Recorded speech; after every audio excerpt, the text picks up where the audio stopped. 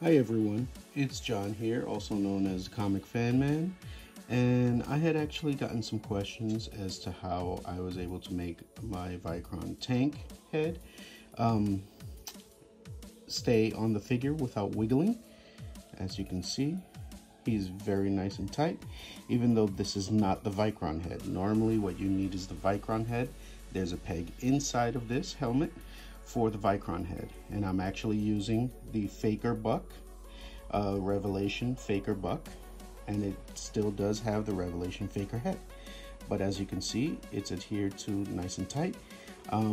Originally when I did this figure with this design, I did silicone glue it, but it kept falling over, or you know, when I would move the figure around, it would still pop off, simply because, you know, hot glue isn't really meant to last that long. It's mostly like for arts and crafts.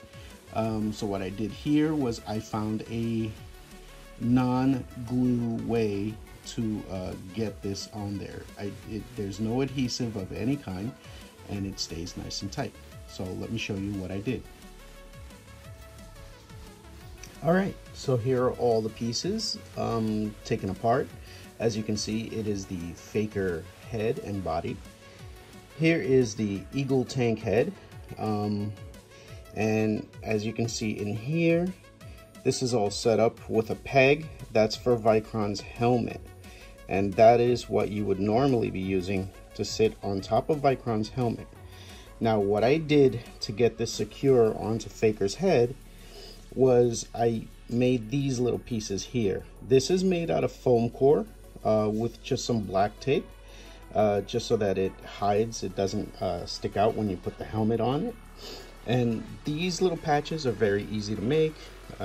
Again, I just use foam core, but you could use cardboard or whatever else you have. So I'm going to show you how to place this on here. So you take the helmet, you place it on, and as you can see, it's already sitting in there okay. And basically what I had done was I had filled this up with like a silicone glue, but I found this to be a lot better because the silicone glue would eventually crack and give way. So I would just take this and slide it up into the back here. I would take this bigger piece and slide it into one of the sides, stuffing it in there, and then just fill the rest of the gap with these smaller pieces.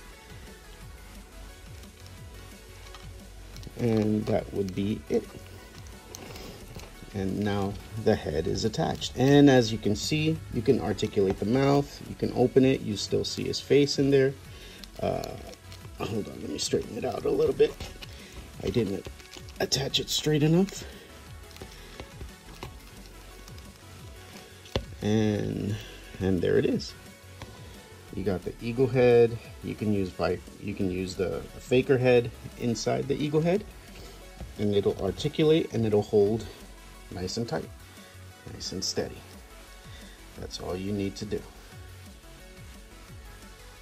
Alright, so that's all you have to do.